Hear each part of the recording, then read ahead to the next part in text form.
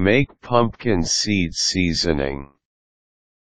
When one thinks of autumn and harvest season, one thing that comes to mind is pumpkins. Most everyone carves pumpkins around this time of year, and if you have ever carved a pumpkin, you know there will be a lot of seeds left over. It would be a shame to let all those good seeds go to waste, so one of the best things to do would be to season and toast them. It is much easier than you might think to pick the perfect seasoning. First, it is crucial to understand that everyone has unique tastes, so you will want to decide on the ingredients based on who will be enjoying the seeds. Do not be afraid to experiment. There is no right and wrong when it comes to taste. For those who are afraid to experiment with making seasoning, the good old-fashioned standby would be just to use salt.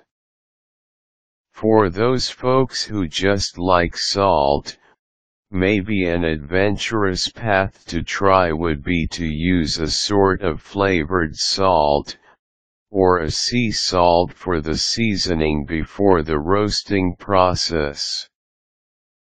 Another seasoning that is gaining popularity is a sweet and salty combo. This can be achieved by mixing a combination of things such as sugar, cinnamon, and salt to taste.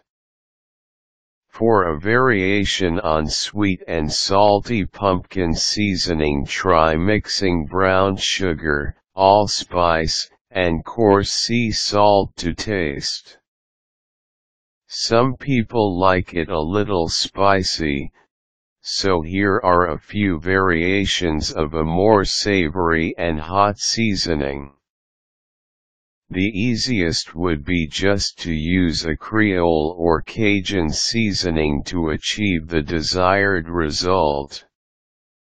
Alternatively, you could hand-tailor a blend of spices such as cayenne pepper, garlic powder, black pepper, and chili powder.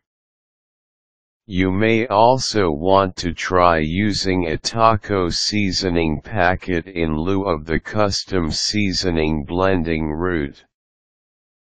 Another avenue for the discerning palate would be Italian pumpkin seasoning.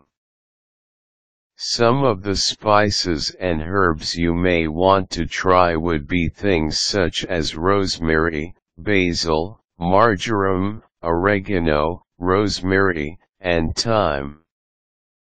A great variation to add to the Italian pumpkin seed seasoning mix would be a hard grated cheese such as Asiago, Romano, Parmesan, or Manchego. There is no set measurement of any seasoning blend that you would need to measure out. The whole point is to make the pumpkin seed seasoning according to the tastes of the people who will be enjoying them. Also keep in mind that any leftover seasoning that you have can be stored in an airtight container and be used again. No matter what seasoning you decide on, keep in mind that there is no right or wrong when it comes to pumpkin seed seasonings.